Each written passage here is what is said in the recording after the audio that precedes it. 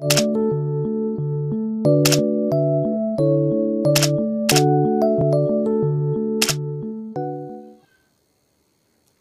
students, how are you all? I hope you are fit and fine at your home. Students, eat healthy and be healthy. Today I am going to make a video for the students of 7th standard English subject. Today we are going to learn the questions and answers of lesson number 3.6, that is think before you speak. Okay students? Before moving forward, I would like to extend my thanks to my students, subscribers, those who have shared it, liked it, commented below the video. Thank you students and be connected with me. To connect with me, subscribe my channel. So without wasting time, let's get started with the questions and answer. Okay students? Question number 1. Think and answer. 1. Was Disraeli trying to give a scientific reason? The answer is no, Disraeli was not trying to give a scientific reason. Second, was he only trying to give a message in a light-hearted but effective way? The answer is yes, he was only trying to give a message in a light-hearted but effective way. Question number 2, think about it. 1. Do you remember someone else speaking to you very angrily without thinking? What did you do on that occasion? Did you also speak angrily? The answer is yes, I do remember my elders and friends spoke very angrily without thinking. On such occasions, I kept quiet and tried to understand what they wanted to convey me. Then I spoke calmly. I didn't speak angrily. Second, discuss what you can do to control your anger. The answer is the best way to control your anger is to be calm in such situations. Have patience and breathe long. Avoid speaking more and don't argue more. Let that time be past.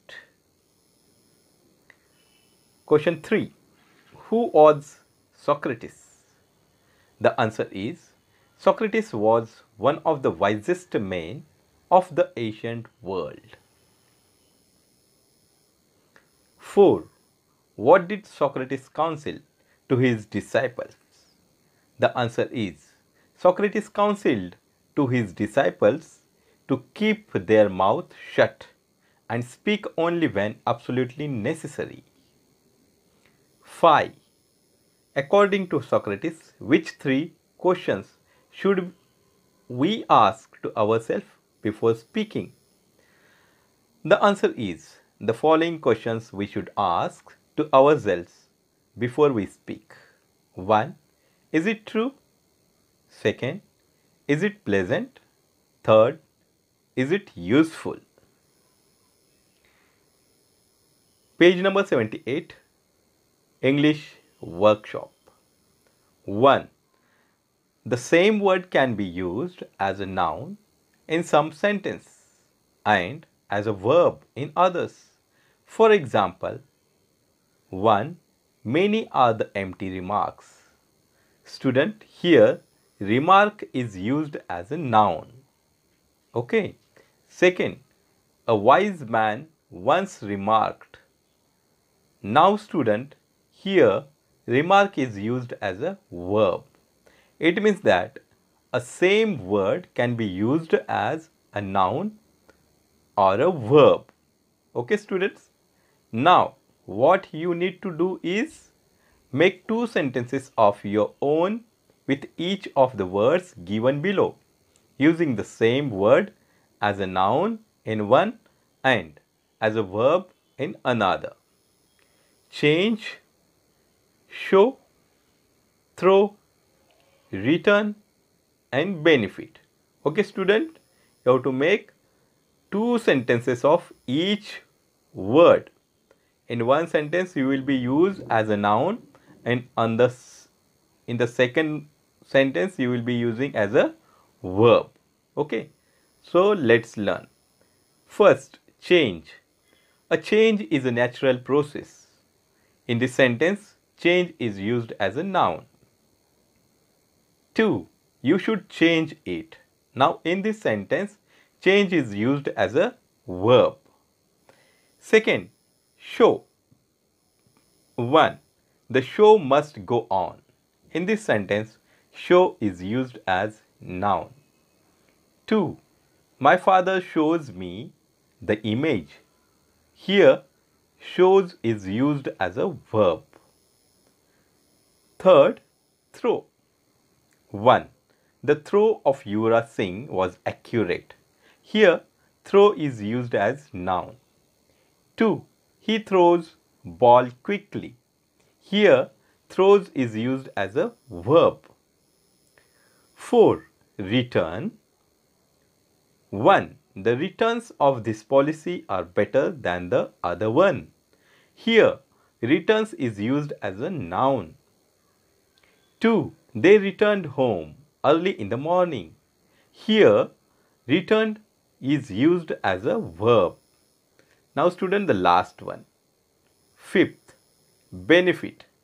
1. Please take benefit of online free classes. Here, benefit is used as a noun.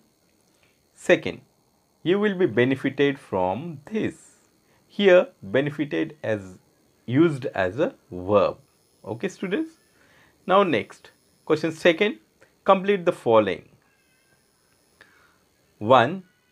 Our ears are like funnels because the answer is always the funnels remains open and there is no door to close it.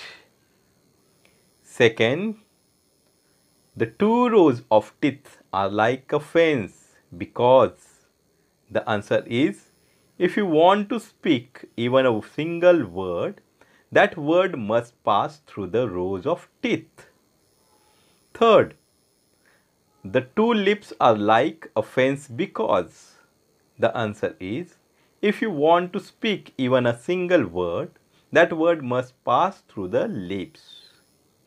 4. Harsh words like scattered bits of paper carried away by the wind because the answer is once you have spoken the words aloud, it is very difficult to take them back. Now student, the question number 3. Write a brief summary of story of the young man and his spiritual teacher, making the young man the narrator. You can begin as given below. I went quickly to my spiritual teacher for advice because I had. Now you can continue. I went quickly to my spiritual teacher for advice because I had spoken very angrily to my friend and used very unpleasant and cruel words to him. He might have hurt deeply. I wanted to make our relations, as it was earlier, fairer. My spiritual teacher gave me a piece of paper and told to write whatever I said to him. I wrote it and showed to my teacher, but my teacher asked me to tear it out into very tiny bits. I followed his instructions. After it, he told me to throw these bits of paper out of window. As I threw it out, it scattered here and there. Some of blew away too. Then my spiritual teacher ordered to collect all the bits of paper. At the time, I stammered and said, "It's impossible." But he asked me to try first. Really, I could not collect single bit of paper and returned back to teacher. Then he said to me that the same happened with the spoken words. Once we spoke words aloud, it was very difficult to take back and control it. Hence, learn to use words or think before you speak. Okay, students, have you learned the questions and answers? Yes, very good. Student, you can pause the video and note down the questions and answers in your notebook and study it.